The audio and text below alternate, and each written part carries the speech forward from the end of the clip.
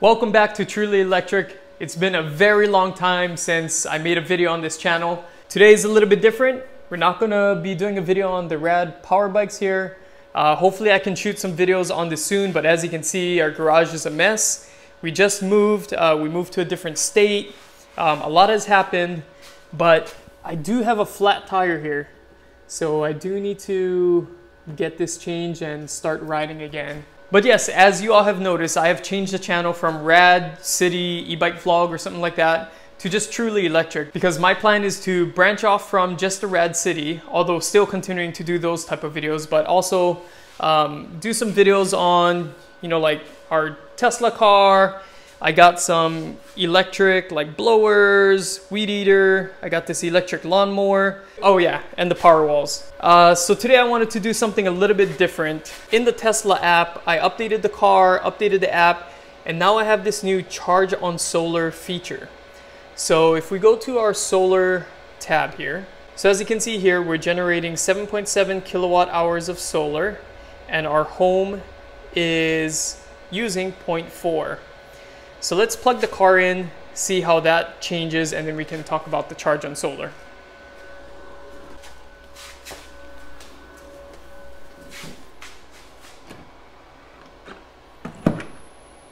And you can see now, including the house usage plus now the car, we're now at 5.9 kilowatts being used by our home, which is mostly actually the car. But what charge on solar should do is, rather than charging at a consistent 20 amps, the car should adjust its amperage based on the amount of sun there is. So let's activate it and see what it does. So we're going to click on charge on solar, and here it says drive on sunshine. Plug in your vehicle at home during the day to charge using the excess clean energy generated by your solar system. So it's only going to charge based off of the excess solar that you have. So let's actually go back first. I think a better way to demonstrate this would be to up the amperage here. So let's up the amperage to, let's kick it up to 40 amps. Okay, so at 40 amps, the app says we're drawing 9 kilowatts. If we go to the solar now, you can see that including our house, we are now at 12 kilowatts. So Again, I think the AC's kicked on, which is why it's much higher. But the whole point I want to demonstrate here is that we are using more than what the solar is providing. My solar system, based on this inverter, maxes out at around 7.6, 7.7 kilowatts, meaning that if I'm using more than what my solar is generating, it's going to have to pull from the battery. So you can see the Powerwall is taking 4.9 kilowatts, and then we got a little bit extra being pulled from the grid.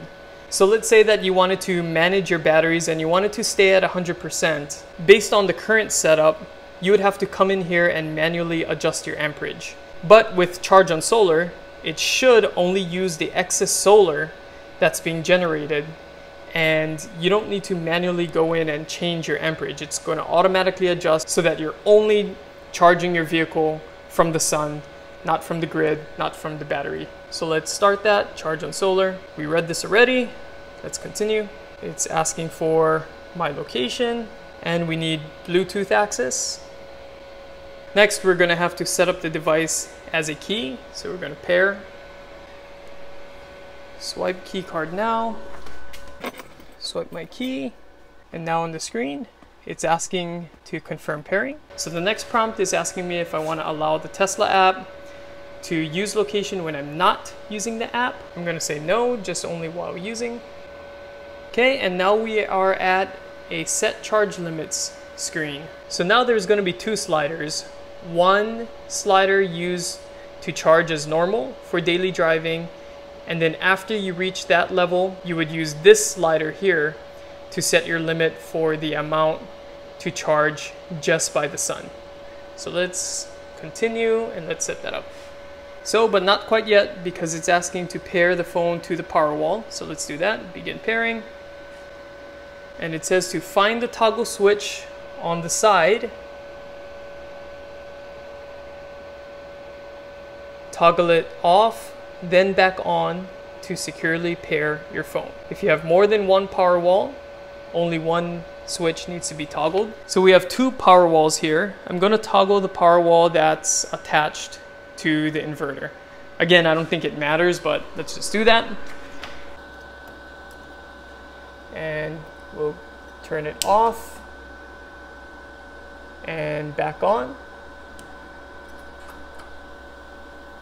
Okay, it made some sounds. And that's it. It says Powerwall is securely paired to your phone. Perfect. Finish. Finally, it's asking you to enter your home address, so I'm going to do that. And I've entered my home address, so I'm going to hit complete setup at the bottom. So it looks like we finished the setup process. Now it goes through a couple tutorials on charging on solar. So let's just go through these screens. Drive on sunshine, plug in your vehicle at home during the day to charge using excess clean energy generated by your solar system. Here it's telling you how to use your sliders. So you would set this slider here to charge your car as normal. Once your charge limit passes this slider, it's only going to use excess sun to get to your final charge limit. And this is what I just said. So the second half, just by using the sun. And charging behavior.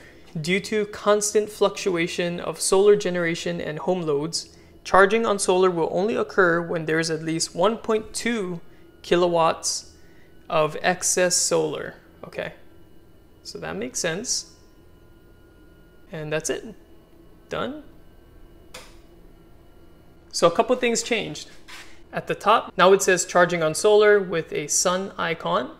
If we come down, let me reduce the brightness a little bit so you can see the actual colors. There are two sliders now.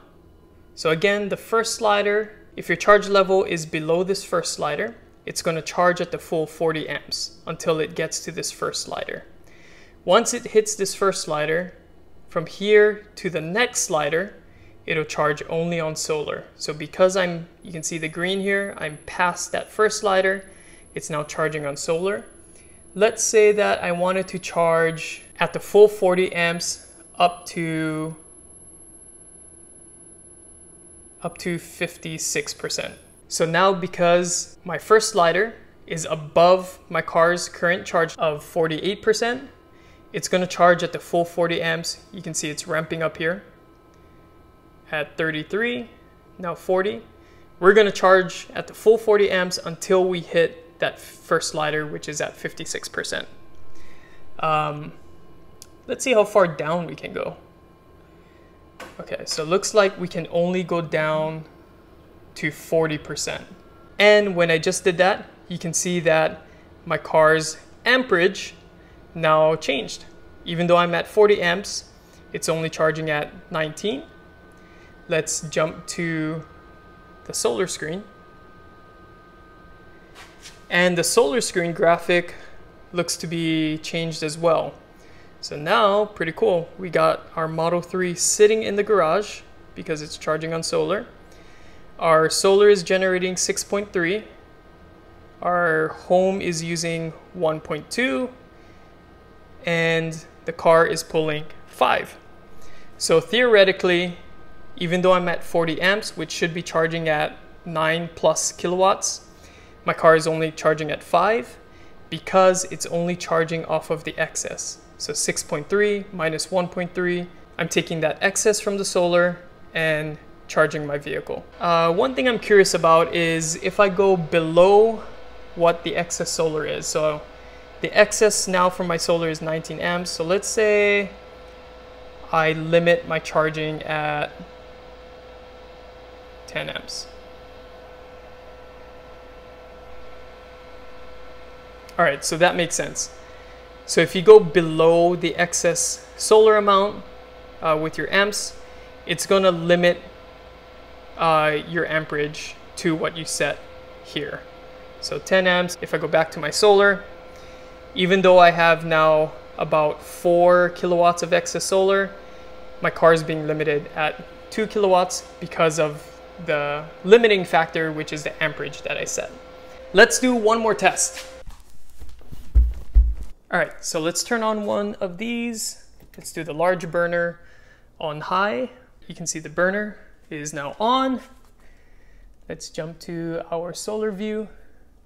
Our home now usage is picking up, and let's go crazy. Let's add on the other large burner.